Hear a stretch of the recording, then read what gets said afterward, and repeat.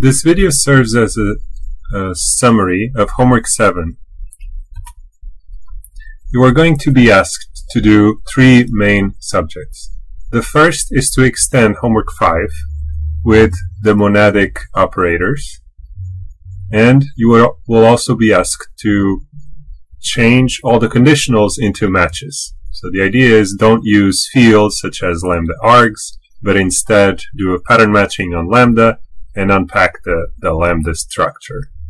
So same thing for all the other structures. So basically you will get 100% on this point just by not having a single cond or a field call in your code.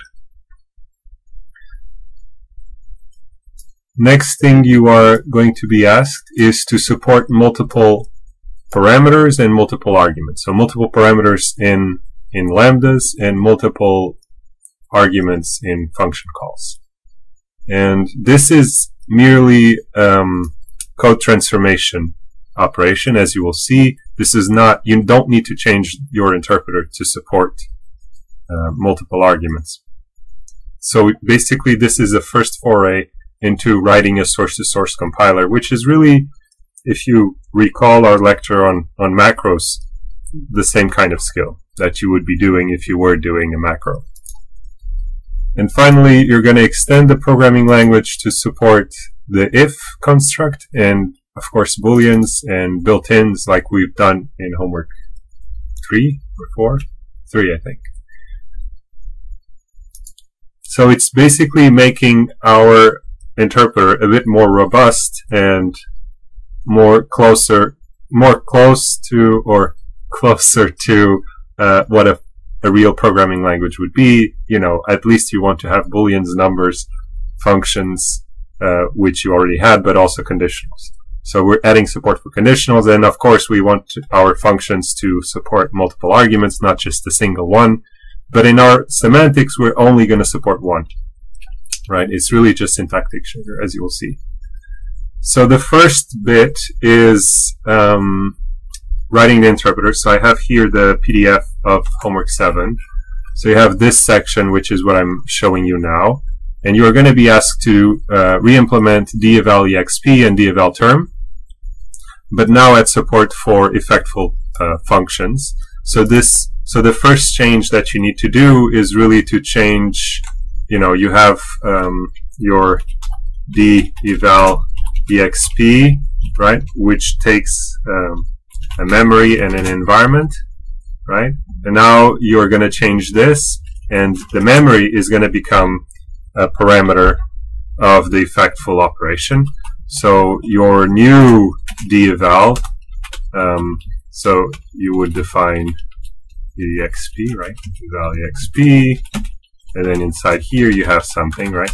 But now the new version is deval exp. Now only has environment and expression. So very close to what you have in homework 4, right? And now to support that, you need to pass the memory as the third parameter. Or you just use the do notation. Deval exp and exp, and you do that. This is a do notation because, as you know, if you write a do notation, you don't have to pass the lambda here. That is created by using the binds. So that's basically it. That's what you're going to be asked to do. Let me comment this out. So this is existing version. What is being asked in homework 7. This is what is being asked in homework 7 with the do notation. Of course, the version with the do notation is what I hope you are going to do, because that is generally less code. It will be way shorter. It's mostly eliding code from your homework 5. Okay, so this is what we're going to do in this part.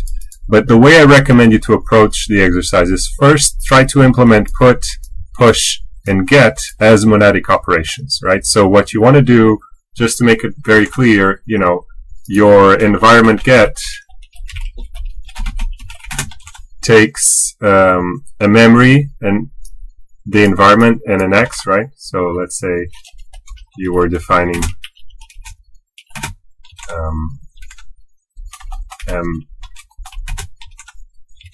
X, right? And then there's something here.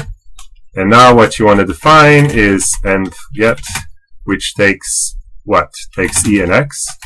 And now inside of here, you have a lambda that takes the memory. And basically, you should call environment here, call environment get here, right? So pretty simple. Basically, this is easy points to get, and they will already get you some good motivation to start the homework. So the problem with this homework, and really all the things that are related, basically all the answers, you have to complete the interpreter first. You know, if you don't have an interpreter, you won't be able to do the extension. You are able to do this code, but you won't be able to write the extension. So to be able to write this code, you certainly need these three to be implemented properly. So I would start with those. Make sure you understand how to write effectful operations. So for those, you don't use the do notation, right? Because these are defined as is. But for the interpreter, you will need, you know, for when you implement eval_exp, you do need to use the do notation, because that will make the code way simpler and way shorter. And then it will be closer to what you have in the slides. So in the slides, you just have, you know, let me see if I can. 450.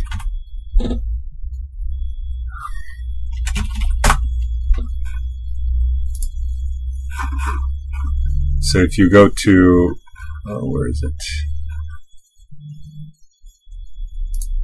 Right. So if we go to lesson 30, and you recall this, so the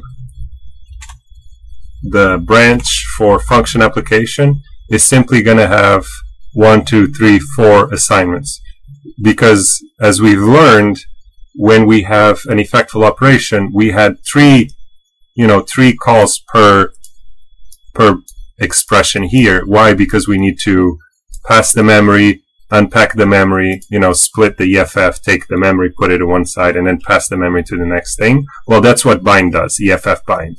So really, your code will become way simpler if you just use it directly. If you just use the do monad. So, where is the other lesson? 27. So 27 we have,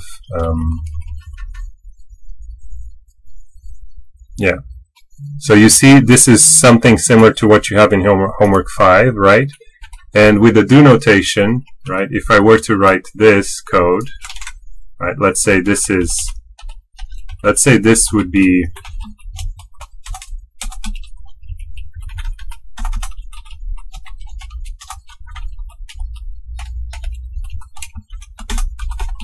let's say that this were my original code of eval_exp. Of course, it's not. In your case, it's going to be one of the branches, right? But let's say this was your original code. Let me make sure the parentheses are closed properly. Okay, so now parentheses are correct. Let's say this is your original code, right? You have the memory here. And now what you want to do is you want to convert this into a do notation. How do you do that? Well, first thing you do is you remove mem from here, and then you do, and then you select all of this, right? And you add the parentheses. So now this is all inside a do.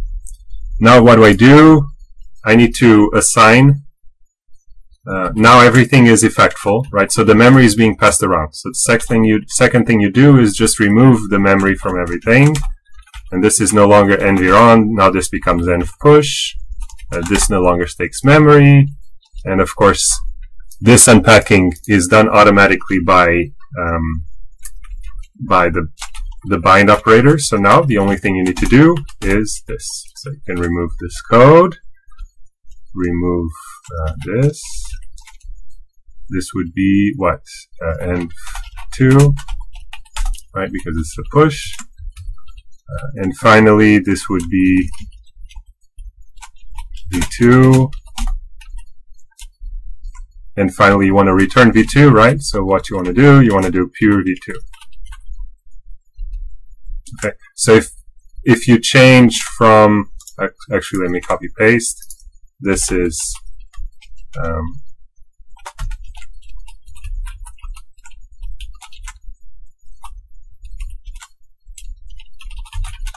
going to leave both versions and upload it to the exercise so that you guys have it. Just parentheses missing here. So this is the version before do notation, and this is after do notation. I'm going to call it eval. Okay, so this is before do notation, and this is after do notation translation. So you would have something like this, where I'm assuming I would be returning, let's say I'm returning here, let's say I'm returning v2 plus mem3. Okay, let's say that this code, the end, should return the FF that represents v2 plus mem3. So I would translate this code into this example here. So these two are equivalent, but one uses the do notation, the other one does not. Okay, and this is what you're going to be you're being asked to do in homework 7. Is really just translate this code into this simplified form. And as you can see, no memory is being passed. All the memory goes away because that's the job of the do notation and the EFF bind. Okay, so we've looked at this. Right, the last thing you have to be careful is just revise the lecture on match. And now you need to change your code from whenever you see a cond, change that to do a match, and make sure you don't use all the fields. So like we have in this case, we are calling EFF result. Of course, you won't have that, but in this example, I don't have it. So actually, it's not a good example. Let's say I wanted to get v1 closure env of v1. Let's say that v1 is a closure, right? So to be able to do that, I would need to do a match of v1, then say that this is closure, and then you say that you have an that call. And then you would do something here. Let's say we would do the rest of this here. So basically convert all your conditionals to matches, and there's a slide that explains that in the previous lesson. Right? So if you go to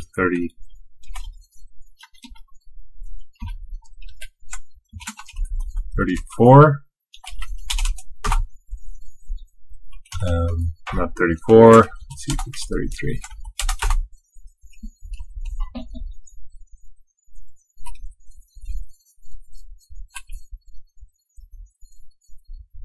Yeah, you really want to look at this example. You don't need a defined match, but really how to do pattern matching.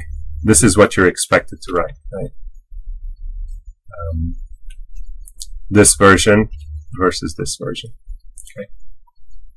So that's the slide you want to look at when you're addressing this point. Again, if you want to do homework 7 and you haven't finished homework 5, just contact me and I will give you a solution of homework 5. You will then be unable to submit homework 5 again because otherwise, you have the solution. So there's no point in doing that. And then basically, these are examples for handling multiple parameters. The idea is that you want to write two functions, or write a function that translates code. And the way I'm going to ask you to do is really have a function that just breaks the lambda, another one that breaks the apply, and then one that combines both. So you're expected to provide those. And this is some examples of inputs. You know, if you have a lambda that has x, y, z, I hope you remember from the curry lesson, if I want to curry this lambda, what I'm going to do is I'm going to return a lambda with x, and then another lambda with y, and finally a lambda with z. So you have to be able to break down this list into a list of lambdas, right? Or not a list of lambdas, the nested lambdas, sorry. Here, whenever it's empty lambda, you have to provide at least one, so you have to be careful with that. And finally, of course, if you have a function call with 0 parameters, you have to pass void. And if you have a function call with a list of elements, you have to be able to construct this nested function application, right? So you have to generate code. Your input is going to be a single apply, and you have to generate a nested applies. So this is typically a fold kind of operation. This is also a fold type of operation. Finally, for primitives, basically what I'm asking you is to be able to understand these rules and try to implement them. Keep in mind that they are effectful, right? So that's why you have this little arrow here. So you should do this after you do that first pass where you apply the do notation translation that I just talked about.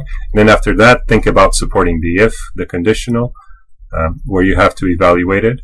And the way you should interpret it is as this. So it's a nested function where this represents a function call, and the result is passed to this function call, and this would be another function call, which is just another way of saying, if you interpret this as in the uncurried form, it would be the if that you expect. But because this is curried, all our functions just take one parameter, you have to do this currying of function application. So if you understood this slide, you will understand why the if is in this way. If you don't understand it, just keep in mind that this means a triply nested apply, right? So this is one function application, this is another one, and this is another one.